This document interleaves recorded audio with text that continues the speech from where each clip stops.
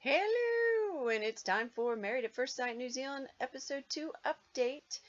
And our next weddings are Angel. She's 26. She's a website coordinator, and she seems like a lot of fun. She's very bubbly, and she just seems like a really fun person. She wants her ideal spouse to be ambitious.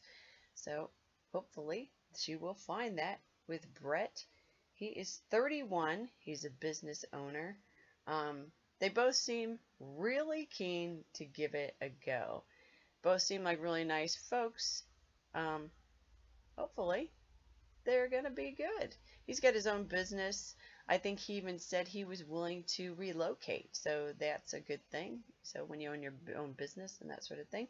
She also works for a website, so that might not be too bad either. So it seems like they might both be able to relocate to wherever they like, but I don't know. But she seems really bubbly. They seem really pleased with each other, and they seem to have a lot of fun when they were hanging out, getting their pictures taken and all that sort of stuff.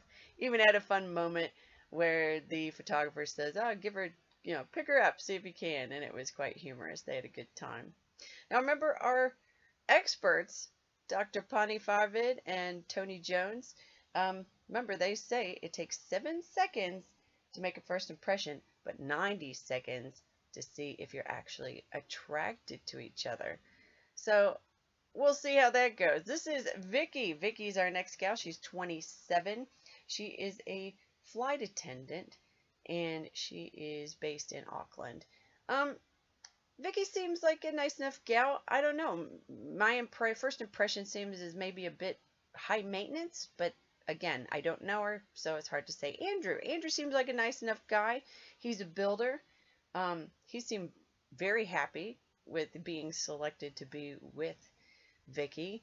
I don't know if Vicky was all that thrilled. She claimed that he's not like most of the guys that she's dated before, but that might be a good thing, Vicky.